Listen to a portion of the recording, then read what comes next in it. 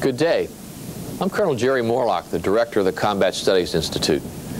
You're about to use a video series which our instructors have prepared for the sole purpose of improving your presentation of M610, The Evolution of Modern Warfare.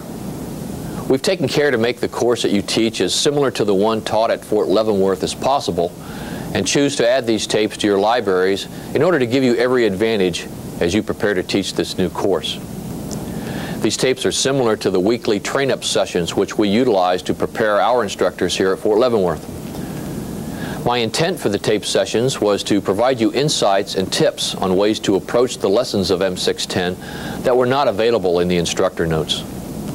I've drawn various instructors, military and civilian, into the sessions based upon their specific expertise and historical background. They were asked to just talk to the lesson structure and content, giving you some additional information on the historical context and differing views on how to approach the lessons. These tapes will provide you a wealth of knowledge and direction that will significantly improve your readiness to teach our new history course. One word of caution regarding how to use these training tapes. They are not designed to be substituted for your instruction during the individual lessons of the course. As instructor preparation tapes, train the trainer material, if you will, they are inappropriate for direct instruction to students and are not intended for that purpose. Our intent with these tapes is to improve your ability to lead the student seminars by sharing tips and advice from some highly qualified experts. The Combat Studies Institute stands ready to provide whatever additional expertise or assistance that you may require, and we've included the Institute's phone, mail, and email contact information on the tape if you should need it. Good luck with the Evolution of Modern Warfare course, and have a good time.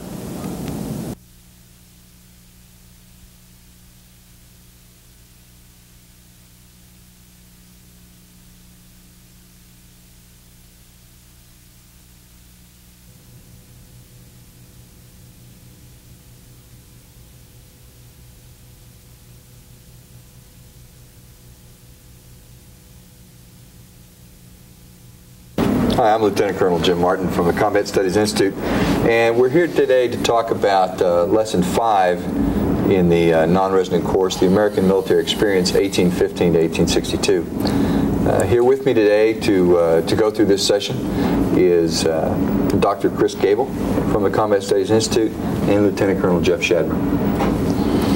What we're going to do today is deal with the lesson as you're going to teach it, and try to deal with some ways that we approach this particular lesson. The first area I want to deal with is the Mexican-American War and its role in this time period.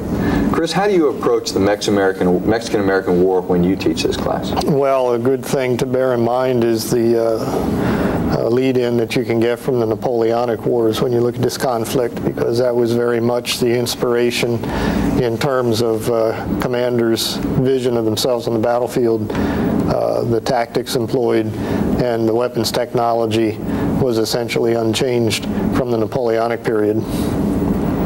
Jeff? When I approach it, I try and approach it from a point of view of the personalities involved, leadership, what lessons you're going to learn, how you're going to try and solve problems. In the case of the United States, you're strategically on the offensive against what appears to be a superior foe, and how do you plan for that and how do you react to it? Yeah, I personally like to deal with this in pointing out what it isn't.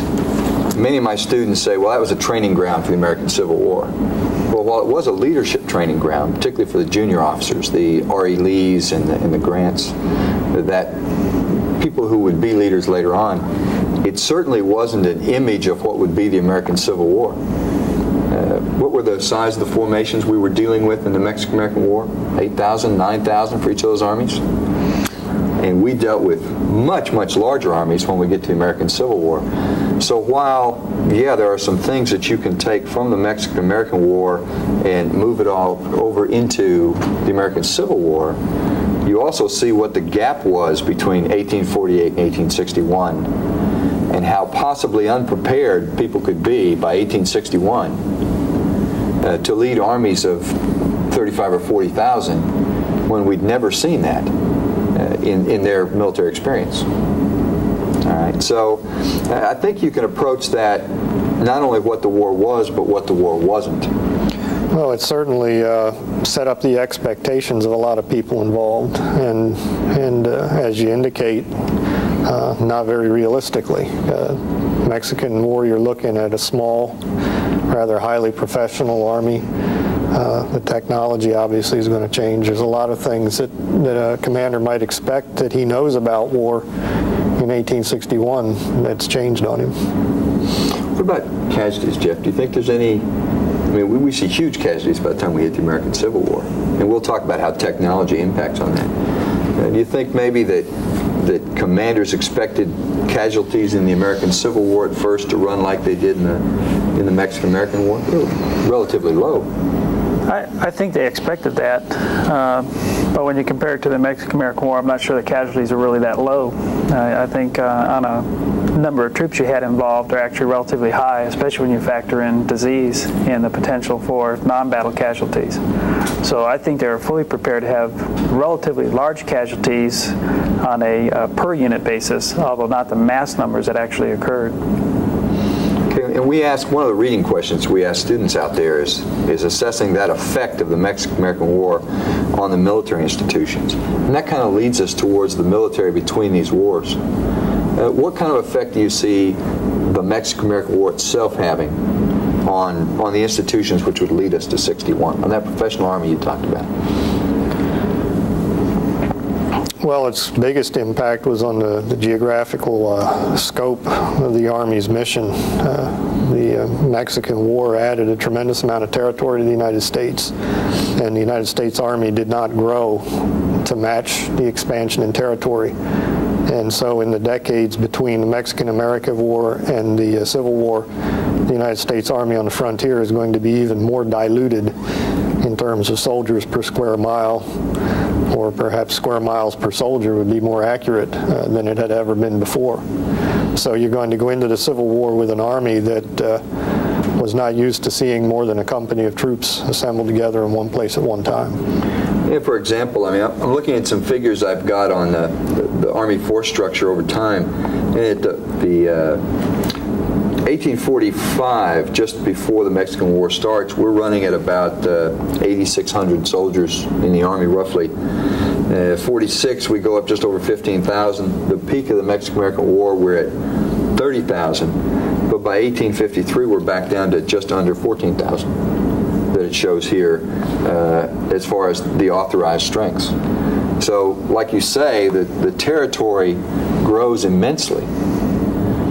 Stretches basically sea to shining sea now, but yet the Army is down to a mere 14,000 soldiers to try to police this. I mean, you know, you keep focusing us toward the American Civil War and means for there, and this is part of something that the United States has been learning ever since the American Revolution, and that it's its capacity to grow to meet any threat that it receives through volunteers, so it doesn't need a large standing army. And the ability of the American Army to perform well during the Mexican-American War, at least as seen by the public, would seem to reinforce that fact. So that until you actually need the troops, you don't need to have them on hand. Well, that brings up a question. Is the Army that fights the Mexican-American War that prototypical volunteer army that the United States depends on, or is it a smaller professional army? The army that did most of the fighting was the professional army. There was a volunteer army that turned out, but was not as heavily engaged. Nonetheless, this is not a requirement in the foundation of a myth or the perpetuation of a myth. So you can leave the Civil War convinced that the volunteer soldier won the war. No, it's not only that. It's like I said, what it appears to be is, you know, who are the press reporting to? They're reporting about the hometown boys and what they're doing and their success. And they're not going to be reporting on the regular units and the long-standing army. They're going to be reporting on, like, Jefferson Davis's Mississippi Rifles. And those are units that are going to get the press and the notoriety. Okay, so we've got a small regular professional army that between 1848 and 61 is largely a constabulary force. As you said, you know, not soldiers per square mile, but square miles per soldier. How does that fit into the American strategic posture of the time? I mean, how do we depend largely on our Navy then? I mean, that's what Glenn says in his, Dr. Robertson in his intro, is that there's a large dependence on the Navy. It gives you the buffer, all right, so that professional Army can do its thing and then grow if it needs to. Do we really spend the money to create this Navy that our strategy calls for? Yeah, to the extent that our strategy was a commerce-based one, and the military requirements to promote commerce around the world require showing the flag, maintaining a certain amount of safe harbors, and later coaling stations. And the Navy was adequate for that largely symbolic purpose. But the Army then as now was basically trying to find a mission for itself, in that it had the frontier and it had coastal defense, and beyond that there was not a great deal of pretense that we even needed an Army. You have to kind of take a look just like we do now, try and identify just what we perceive the threat that we need military forces for. When you start taking a look at 1846, 1848, and then after the Mexican-American War, what is that primary threat? And I think it's still perceived to be the British Navy.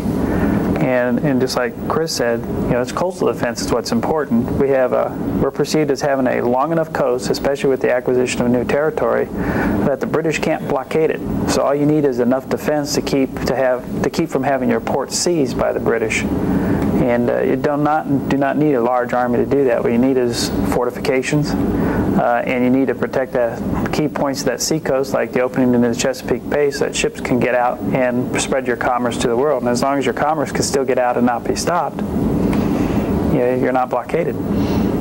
Okay, so what we have with the military between the wars in this period, if I've got what you guys are talking about correctly, is we have a small regular army, 14, 15,000, somewhere in there, which does the constabulary work that's got to be done. We have a standing Navy to give us that commerce protection you talk about, to guard the approaches to the Chesapeake, along with coastal defense batteries. In fact, I think the Navy is still basically a commerce rating Navy, a little bit larger, but it's to place the pressure on the British and force them to consolidate their fleet. Isn't that its primary purpose between the wars?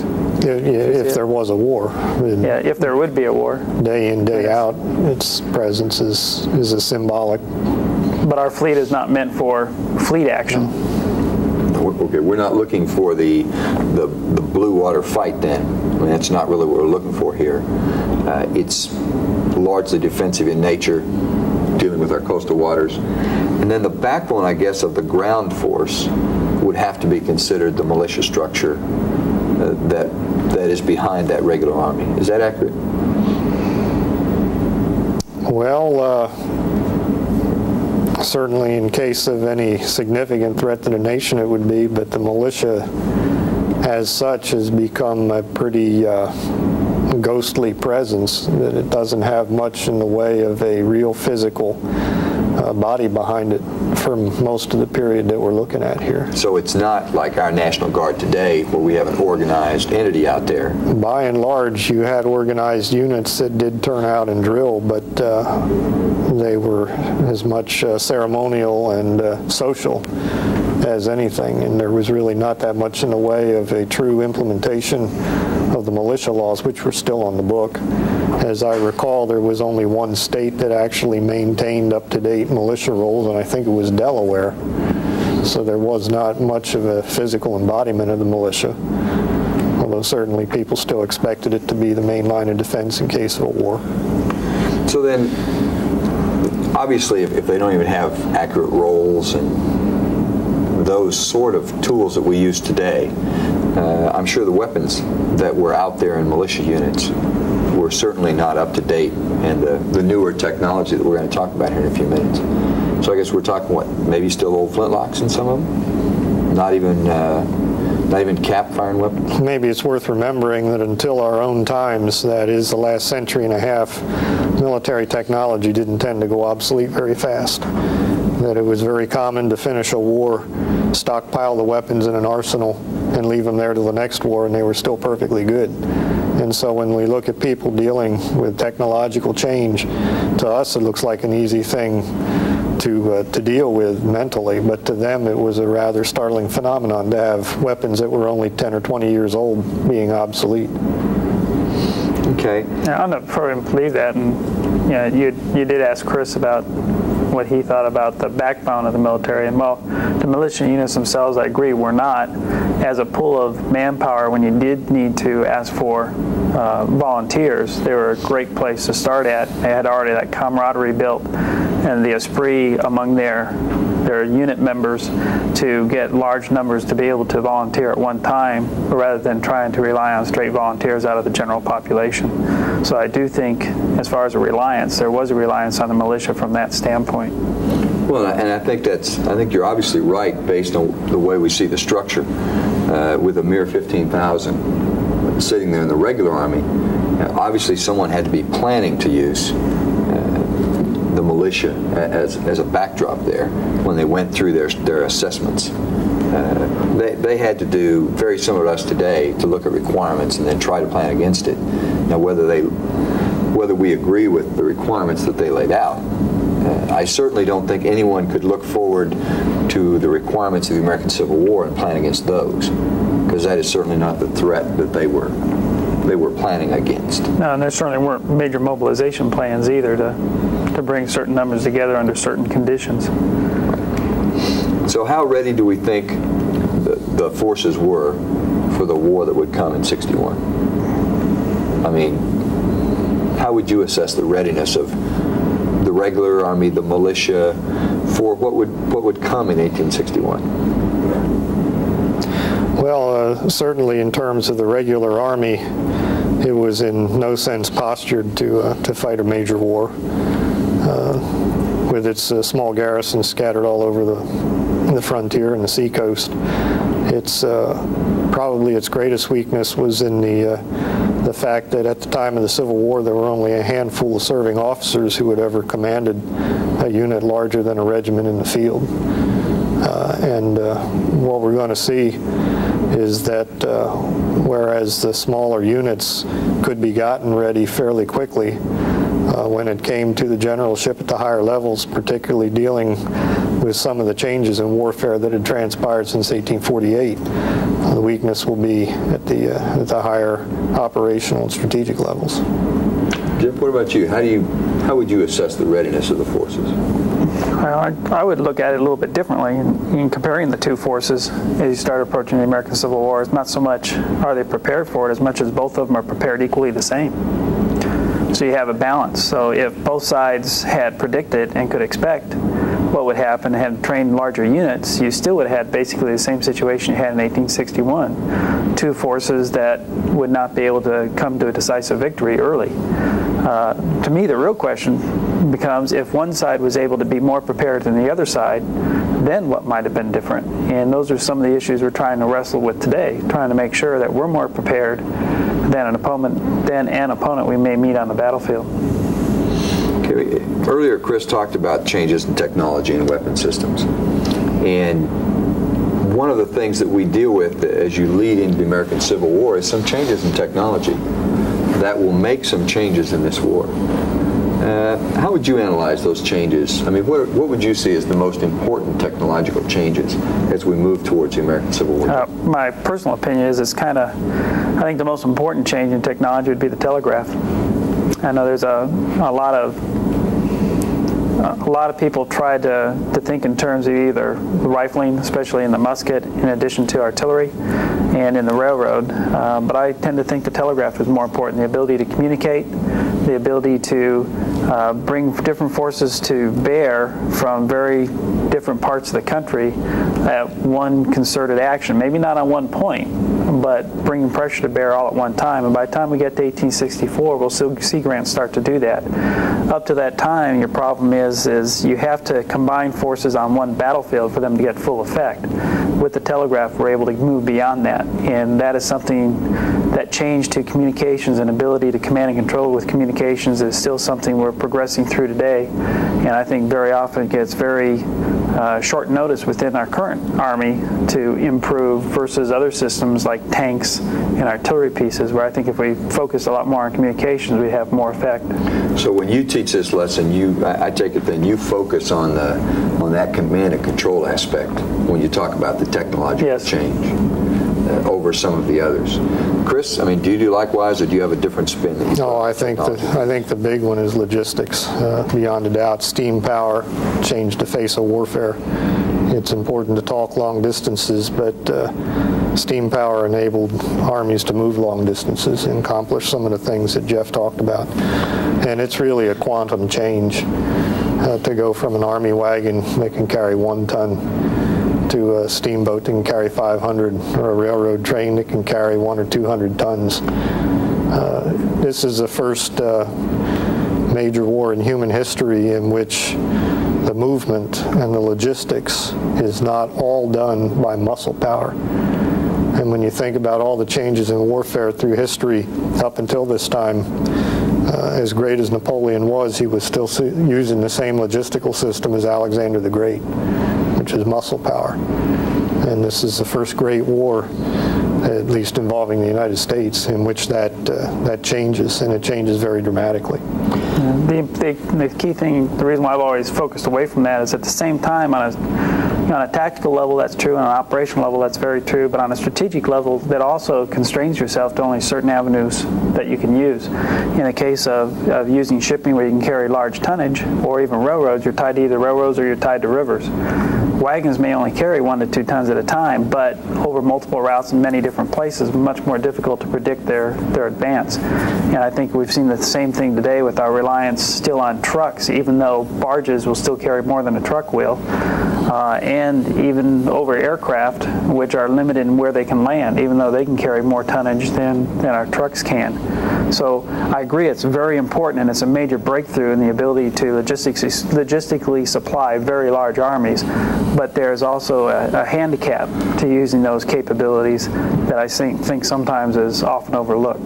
Well, that's true, but there are some aspects of this war that simply could not have been done with wagon power. You can find a number of campaigns that would have ended had it not been for steam power, transportation, and logistics.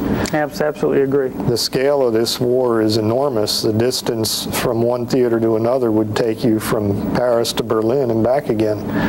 And there are just some things that could not be done. Campaigns, just compare this war, for example, to the French and Indian War, the American Revolution, War of 1812 on the frontier, and see how in those conflicts 90% of the war was just getting armies where they had to be in a condition slightly better than starving to death. And the side that did that won the campaign. And suddenly in this war we're operating over even larger distances with huge armies that are able to deliver enormous combat power despite the distances they've traveled. Right, and as an instructor who teaches logistics, and as a logistician, you begin to see here something that will be true throughout history from then on, is that the real weakness of a logistics system, as far as the transportation goes, are those joints between types of transportation. You talk about, we use the barge and it carries, what'd you say, 500 tons? Is that basically it? Mm-hmm. Where a wagon carries 1 ton. But the barge won't have to eat any of his 1 ton. Well, I agree, but the point that slows logistics down, you'll find in this war, is when you have to take it from the barge to the wagon. And that's where life slows down. And we'll see that as we go right on through the wars that will follow, right through World War II and all the way into Desert Storm. You see that as a problem. Probably the best example would be von Moltke and the Franco-Prussian War, when he gets to the frontier and all of a sudden it's a different gauge and he's got to start unloading. And he just doesn't have the wagons to keep up with what the train will haul. So you create a whole new set of logistical problems also for the logistician with that mass amount of equipment that we can haul on those trains. Well, that gets back to a point Jeff raised earlier and the constraints that are involved. You draw big arrows on the map for the Civil War campaigns, and the great majority of them follow rail lines or rivers or both.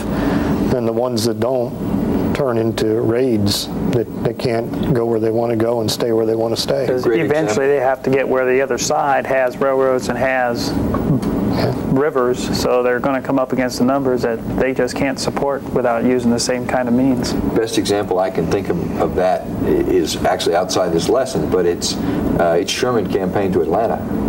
When where he basically uses the railroad bed as his axis of advance. And the supplies are going right into the back of his army as they come down from Louisville and Nashville. So I think that's a good example of what you're talking about.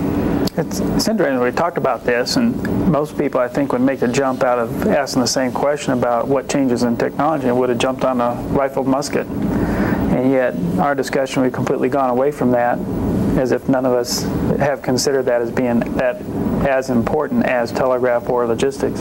Well, I think that it makes changes at the tactical level, where what you guys have talked about is largely that there are some tactical changes, but there's a large piece there that's operational and strategic. But that rifled musket makes changes. Earlier, you and I were talking about, I asked you the max effective range of 12-pound Napoleon with canister, which was a common way to utilize that weapon system in the time prior to 1861. And what was it, about 400 yards. And what do we have as the max effective range now for the rifle musket? 450, 480, somewhere in there. 1,000 maybe. So we begin to see the difference here, where, when we hit First Bull Run in a few minutes, and we're on Henry House Hill, and they crank up a battery out in front of the Union forces, as they would in the normal tactical flow, to start firing canister into the Confederate forces, what happens to those two batteries? The people who man them cease to exist because of the ability of a rifled musket to take them out, which couldn't have happened earlier. I think that's a good way to approach it. The easy way to think of the rifled musket is that it's suddenly mowing down soldiers in huge numbers and rendering certain tactics impossible just because of the carnage involved. But I think it's important to remember that most of Frederick the Great's frontal attacks failed. This is an incremental change, and what it's going to do is subtly alter the balance among the combat arms. Artillery can no longer stand in front of the infantry range and deliver canister with impunity. It's going to deepen the killing zone that a cavalry charge has to go through by a factor of 4. And so it's not going to irrevocably change the face of the battlefield, but what it does is it subtly changes the balance of what works and what doesn't. It changes the percentages. It changes the batting average, so to speak, of a specific tactic in a specific situation. And I think that's where this particular technological change comes in. But even with the improvements in rifling, you still had to fire, on the average, 150 rounds to wound one enemy soldier in this war. And so it's not as if everybody's dying from musket shots all of a sudden. Well, and I think the fact is, if my reading's correct, is that the average infantry soldier in one of these battles didn't fire 50, 60, 70 rounds. I mean, if they got off 8 or 9 or 10 rounds, that would fall more into the realm of reality. Looking at it from a logistician, I mean, we're still 50 or 60 years from a point in time where an infantry soldier can't carry enough with him, basic load of bullets, to keep him through a very extended period of time. Nothing like what we have today, where machine guns run out of ammo and you've got to have ammo bearers to continue to get it for them. That's not the kind of volume we're dealing with here. We're dealing with maybe 40, 50, 60,000 men, each firing 8 or 10 rounds, rather than hundreds of rounds per man. So there's a, as you say, it's an incremental change. What about later in the war? We'll go to breech loaders, not in the same kind of quantity as the muzzle loaders early, but do you see that making much of a difference? No. So all the hoopla about repeating rifles. The problem perceived then with repeating rifles, first of all, you're talking two different things now between repeaters and breech loaders, which are not necessarily the same thing. But in the case of both those weapons, you're talking a much more sophisticated piece of ammunition that has to be manufactured in great numbers. And if you tried to outfit a whole army with those types of weapons, the logistics system just couldn't keep up with that type of manufacture and distribution as perceived by the people making decisions on whether to use those kinds of weapons or not. The fact is, if someone's firing a repeater, you can anticipate a soldier will fire more often, probably less carefully, and use up their ammunition very quickly and need to be resupplied very quickly. Now, we would look back today and say, yeah, but you can do the same thing with 1/10 of soldiers. So, maybe it'll balance out in the long run. Well, but then again, if it's a balance, have you gained anything? I think they perceived then, we can look back in hindsight and say they made a mistake not going into those new technologies, but in reality, to bankroll the new technologies to the expense of other things without being sure they would work without those problems, I think probably would have been a mistake. And I think from a soldier's perspective, the one thing about the repeater or the breech-loading weapon is that you no longer had to be standing to reload that weapon system. It's much harder with a muzzle loader to do that in a prone position, where from a soldier's survival standpoint at least, you could now take those weapons and fire them and reload them from the prone. At the same time, you got a soldier in a prone position and you're fighting out of cornfields and wheat and you can't see your target. So it's all fine and good to say that. What you can really do is protect the soldier before the infantry is close enough to shoot at them. But for the most part, they're still going to have to stand to shoot at an approaching battle line. Well, probably the biggest impact of those weapons isn't with infantry at all. But one of the things that emerges at Bull Run is that traditional sword-wielding cavalry seems to be losing a decisive place on the battlefield.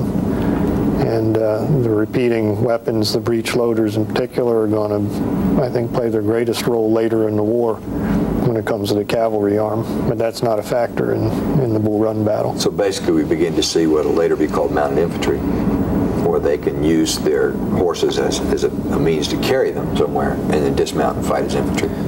Bad as it might be to load a muzzle loader on the ground, doing it on a horseback is That's a major point. problem. A lot of times we approach the American Civil War like it's a continuation of Napoleonic tactics. In the case of cavalry, that would mean a shock arm. By the time you see the both armies in the beginning of the American Civil War, the cavalry is primarily a reconnaissance arm, a raiding arm, and they're not really used as a shock arm at all. So you see the cavalry units distributed throughout an army, sometimes as low as brigade level, to be used in reconnaissance and not formed together as large units to be used. And so that's a good point. It kind of breaks from the traditional thought process too, that they're based on Napoleonics. I think you can see from our discussion here that on the idea of technology, there's different ways you can go. But I think the three key elements that you probably want to deal with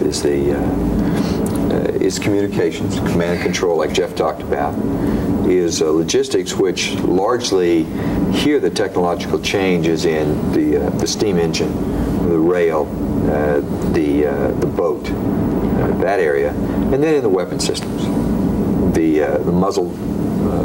The rifle muzzle loader specifically. And I don't know if everyone out there really knows what the difference is in that between the smoothbore weapon and the rifled musket. I mean, the basic difference is with and correct me if I get off here, but with a smoothbore weapon, because of the way that black powder fouls a bore, you end up using a ball that is much smaller, somewhat smaller than the bore itself is. Because otherwise, as it fouled, you'd have a hard time getting it down in there after repeated rounds. So really, this thing is being fired. There are no grooves in that barrel. It's smoothbore. So it's bouncing down the muzzle as it comes down, or down the bore. And basically, wherever it bounces last is what's going to determine where it's going to go. Whether it's going to be a little high, a little low, a little left, a little right. Where with the invention of the Minet ball, which will expand to fit those grooves, it lands in grooves in the rifle musket, you now have some ballistic stability when that round comes out the barrel. Much like, I mean, what we're more used to today, and that gives you that greater range with accuracy than you've got before. Also has to be a little smaller because you're still dealing with black powder, so it'll still foul the bore. But now the back of it will expand with those gases, grab the lands and grooves, and down it'll go. So that's really is that an accurate discussion of the basics between those two? Yeah, the rifle was recognized for its advantages and accuracy for, probably 200 years, but finding a practical military weapon, particularly with the loading problem you've identified, was really what prevented its being widely adopted, I would imagine. Yeah, and I think too, keep in mind that there are advantages to the musket. One, it could be loaded more quickly because it didn't fit as tightly, so you could fire it more quickly than you could a rifle. In addition, when you got into close range, you could double shot it, which you couldn't do with a rifle. So while you may not have the accuracy you do with a ball, you can put 2 balls down the bore at one time. So if you could find positions where you didn't have to worry about the range of the rifle musket, say 100 yards in front of a tree line, a musket can be very effective and very often more effective than a rifle. Okay. Jeff, what about, we haven't talked about artillery much at all, but what about the state of, I mean, you're an artilleryman, what about the state of artillery going into the American Civil War? Well, artillery, of course, ruled supreme on the battlefield throughout history. More appropriately, that's a good question. Artillery, especially with the changes with the rifle musket, and we talked about that a little bit. Really, during the Mexican-American War, you saw artillery having a great effect offensively for the American Army. By the time you get to the American Civil War, for reasons that Chris mentioned earlier about the inability to unlimber within rifle range of enemy troops, which is about the same max effective range as canister, you cannot get the same offensive use out of your artillery. Another factor that works into it is tree lines and close quarters, and that you had to get too close to be able to unlimber, and even muskets could then get you. It wasn't just a rifle. But if you could set up in a position defensively with artillery, spread between the regiments of a brigade, artillery was very devastating on the defense, and I think just strengthened the defense tremendously in doing that. Very rarely did you see the kind of artillery counter-battery fire that you see at Gettysburg before Pickett's charge. Most of the time it's an anti-infantry weapon used by the defense, and that's where it has its greatest impact. And we've talked about canister here. Folks, the instructors out there may not understand exactly what it is. Either of you want to explain to me what canister really was? I'll let Chris go with that. For a 12-pounder Napoleon, canister would be 27 iron balls, about 1.5 inches, packed in a can with a powder charge behind it. And when the powder charge detonated, the can and the balls would spray out shotgun fashion. Short maximum range, but terribly effective against massed infantry. So we're talking about 1 pound each ball? No, it's not a pound.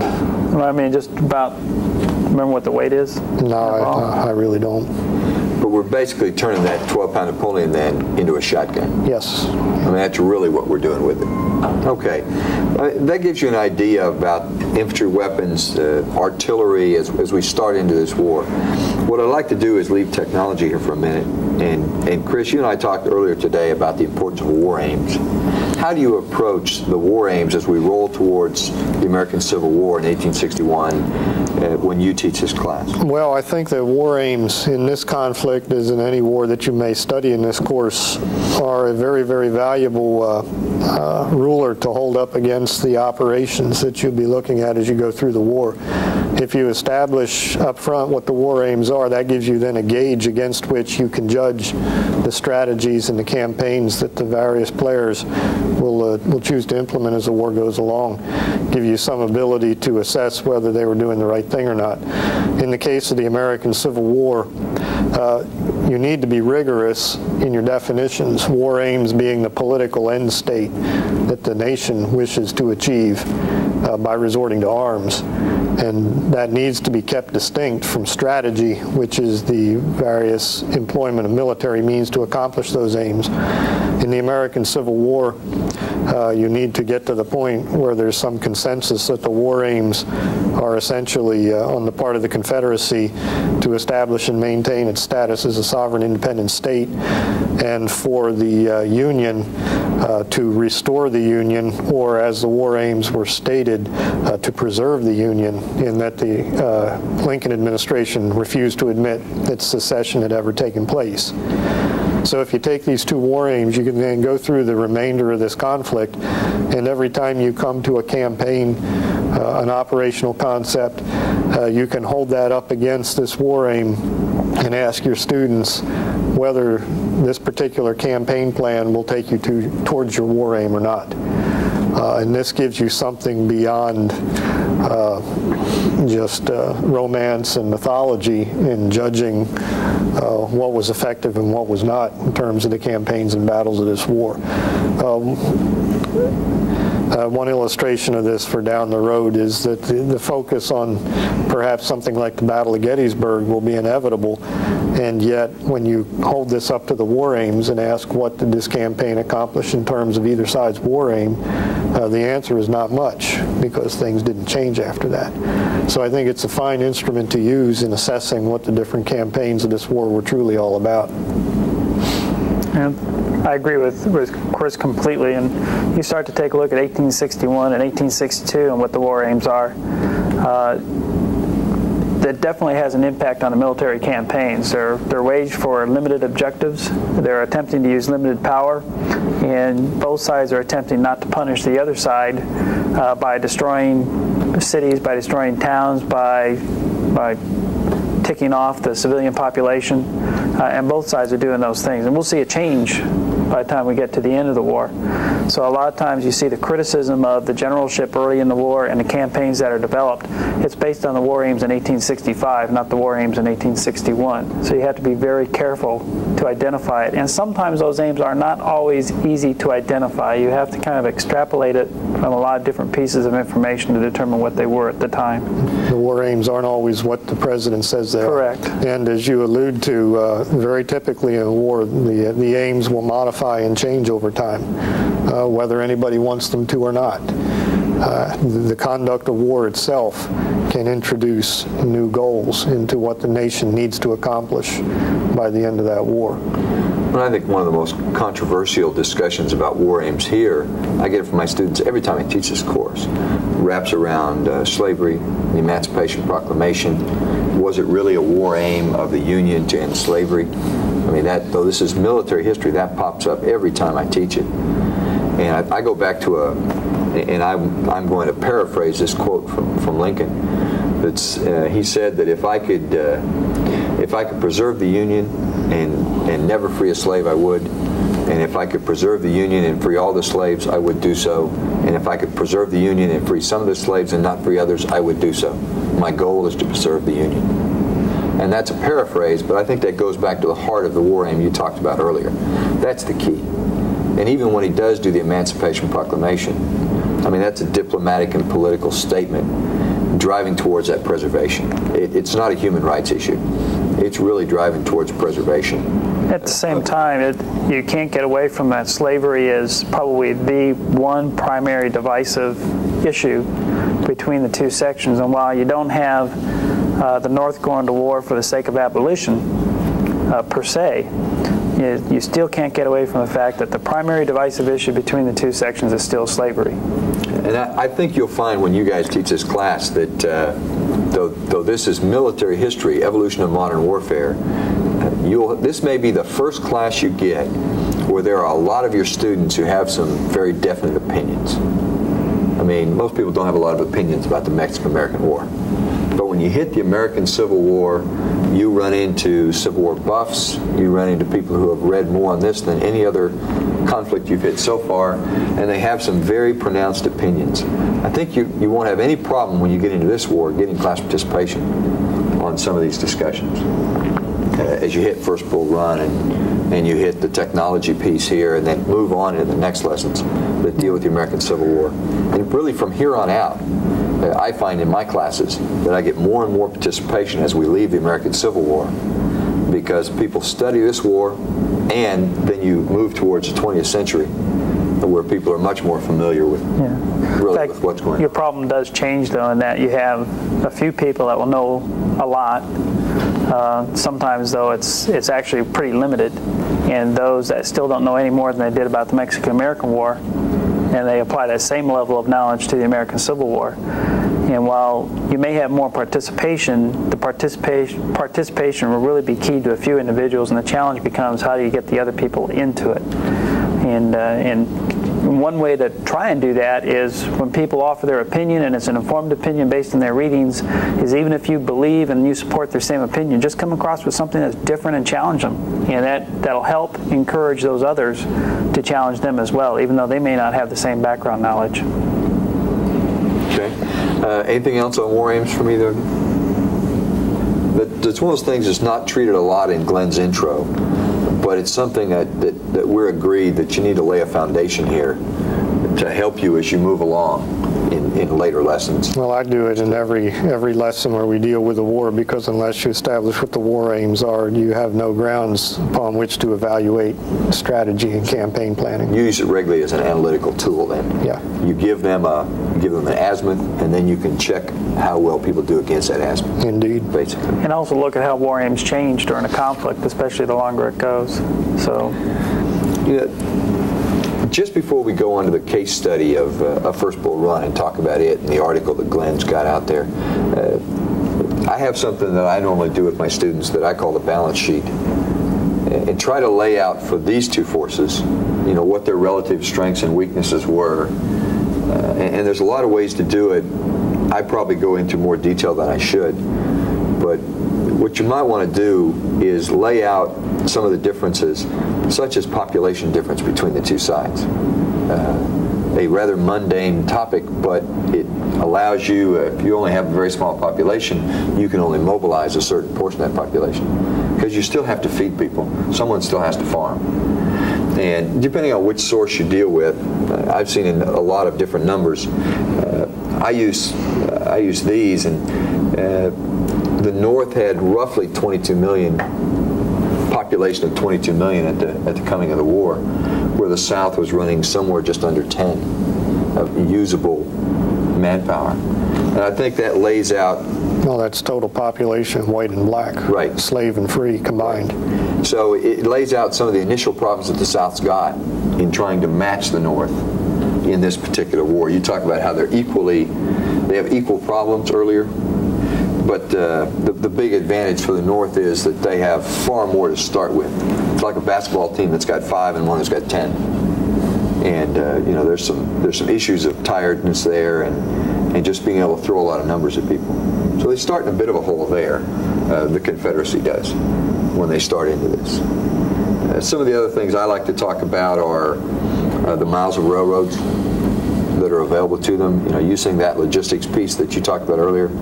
The sheer mileage that's out there in the North, because of its economy and the way it worked, much more railroad mileage was built there than there was in the South. The agriculture economy of the South didn't dwell on industry, therefore didn't have near as much rail. Some of those sort of things, square miles. Actually, the Confederacy in many ways is bigger for square mileage than is the Union. And then I look at a couple other things. I go into horses and mules, which again, though we've got steam, you've still got to take things by wagon to most armies. And the Union will have a tremendous advantage in horses. I think part of that is keeping Missouri and Kentucky nominally on the Union side in the war. Those are two, places that you can get considerable horseflesh. But I think that sometimes it can be helpful in doing that kind of a balance sheet, just a very quick balance sheet look at what each side starts the war with, because it has something to do with the strategy that is translated from those military aims. Because if you only have X amount to deal with, there are some things you can do and some things you cannot do. Jim, I always think you got to be careful though, and make sure you do balance it. And just to highlight a couple of things, for example, in population, while the South definitely has a much smaller population than the North, at the same time, they're not going to have to, if you look at their war aims, and they're defensive in nature, they just have to maintain their territorial integrity. As the North advances, they need to use more troops to maintain their lines of communications, so that strips away from combat power from the front. And that's just talking about mobilized manpower. In addition to that, in the case of the railroads, the North does have a much greater number of railroads, but do they have a greater number of railroads where it advances into the Confederacy itself? And that becomes a more important point. It's fine for moving logistics around in the rear, but when you try and get it down into the armies, and you can only support so much manpower, it kind of inhibits the sheer number of miles of railroads becomes less important than the number of railroads that are entering the Confederacy. The same with the population. If you can only support an army of X size, it doesn't matter how many people you can mobilize for the military, you can only use an army that's big enough, that's the size that you can support. And another one, in the case of horses and mules, the South is falling back toward their depots. They don't have to bring the supplies forward like the northern armies do. At the same time, they're using the slave population to farm and grow things, whereas a lot of the horses and mules are being used on farms in the north and otherwise aren't available. So while it would look, the balance sheet looks kind of uneven, and very often that's used to support the Southern military does so much better, because look at how far down they start to begin with. There's a lot more balance in there when you take a look at it than otherwise would appear. Well, see, I think the mileage of railroads in the North versus South is a bigger issue than you do.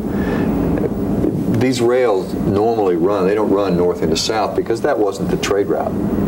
They run from the east into the old Northwest, into Iowa, Ohio, that area, which allows the North to move considerable forces back and forth between the theaters if they wish to. Now then, the nice thing for them is that the rivers strike deep into the South. While the rail doesn't go there, many of the rivers, when you get over into the Western Theater, go from the north and flow south. Yeah. And so, you know, what I think those rails give you is the ability to move equipment, manpower, supplies laterally between the theaters. Well, you then do have the problem, and very few rail lines, the L&O, Louisville, Nashville. No, I admit there's a definite advantage. I just want to, you've got to take a look at it and recognize maybe the advantage isn't as great as just looking at the mileage would indicate. I just like to use this balance sheet piece to give a context. Okay, it doesn't explain the war by any means. What it does is lay out a context for my students that shows, well, maybe it dictates some of why the South strategy is set up the way it is. You know, is the South strategy dictated by what they want to do, or is it dictated by what they can do? Okay, so there's just some arguments there that you can use. I think it places it in context, and it's just one of the techniques that I like to use. Oh, it's handy. Neither side has a blank slate, and one thing to bear in mind when you're looking at the advantages of the North is that many, if not most of them, do not translate into military advantages at Bull Run. The simple fact is that these are assets that are not easy to turn into military power, particularly the time we're looking at when governmental powers are limited by today's standards. So all those rail miles may or may not be an advantage. It depends on what the Union government is able to do with them. And how they use them, yes. The last thing that we do in this lesson is we use First Bull Run as a case study on kind of to wrap up these changes between the war and what the Army looks like. Jeff, how do you use this case study when you teach it in the classroom? In honesty? Yes. I don't. Okay, and why? I tend to fall away from Bull Run or First Manassas, depending upon how you want to call it, for the simple reason that there's so many other good issues to talk about, I just don't get there. That's the primary reason. The second reason I don't focus on it is we're going to focus on a lot of other campaigns where I can refer back to it and talk about how things have changed, so I don't feel a need to really get into it. If I've always gone in prepared to get into it, and to me the thing to focus on as you do is you have both sides actually come up with pretty sophisticated plans on how to use their military forces, much greater than you'd expect based on them not having any experience at handling forces of that size. What they're unable to handle, though, is that the execution of orders are not trained, or they're not drilled. People don't know how to handle them, how to handle their orders. They don't know how to use their own initiative within small units when the plan has to change. So you'll see a breakdown on both sides during the battle.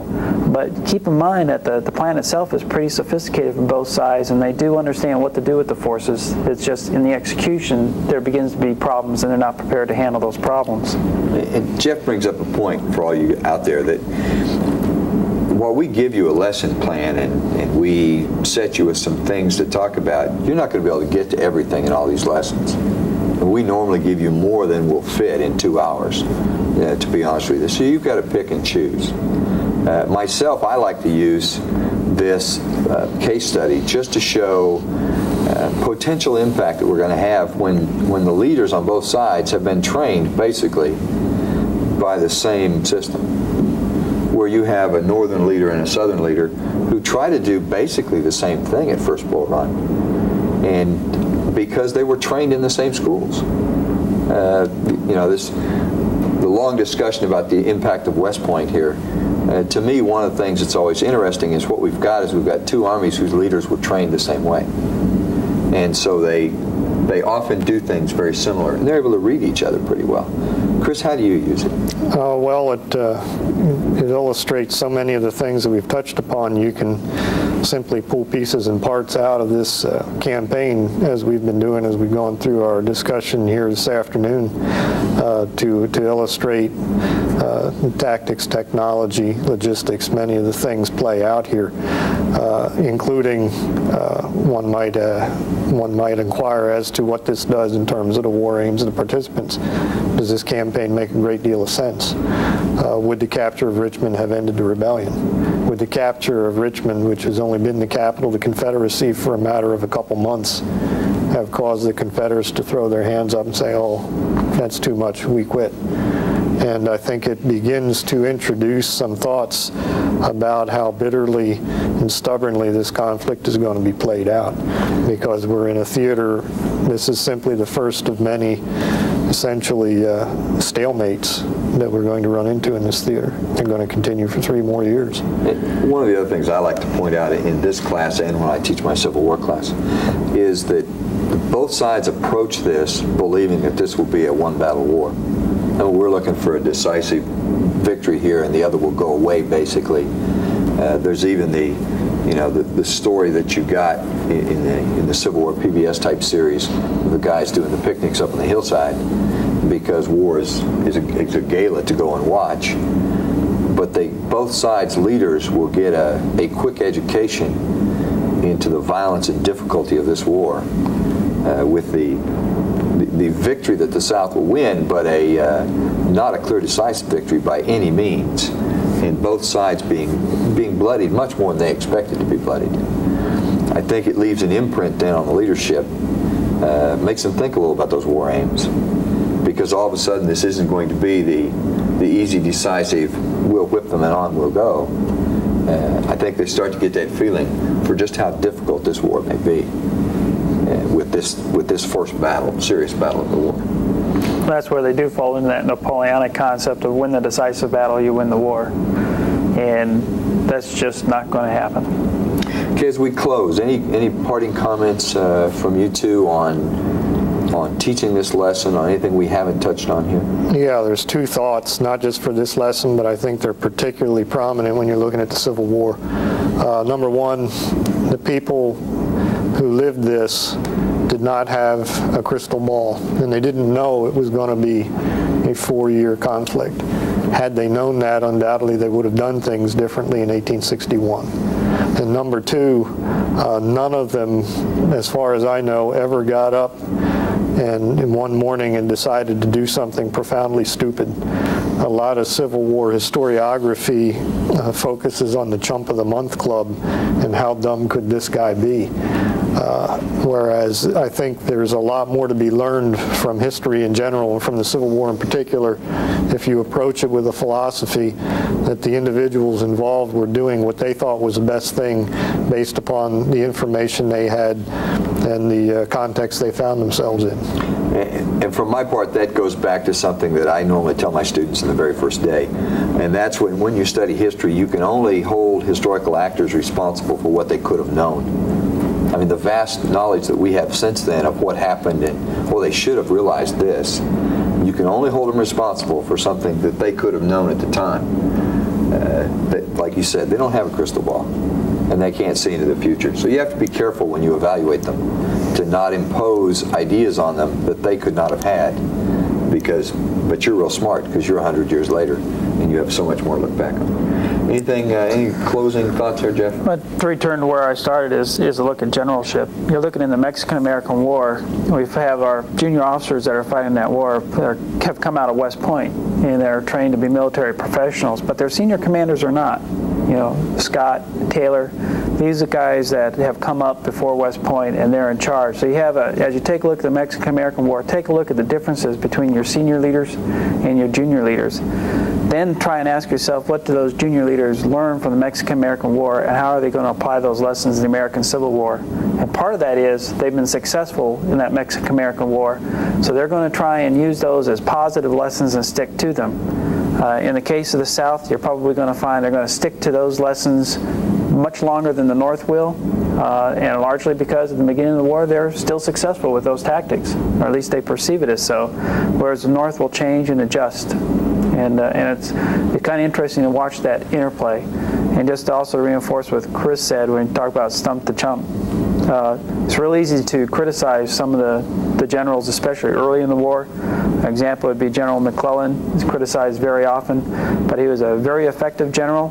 He had some major flaws, but some of his ideas were really good in how to prosecute the war and may have been successful. However, it also would have been led to a protracted war probably, as opposed to a very quick, short war, which is what Lincoln was after at the time. And in closing here, I think that the one comment I'd leave you with as we close out is that don't feel compelled to use everything that you've read, everything you've heard in here in the conduct of your lesson. All of us walk into a classroom prepared to teach all of these things, but we go where the class takes us, largely. If your students get interested in something, we let them talk, generally. Yes. So don't feel compelled to get through all of this. It's not a check the block effort. It's looking at those things which are which you can use to make your students think, because that's really what we're here for. It's not teach them what to think, but it's teach them how to think, and use those things that you can really pull out of them. Thank you very much.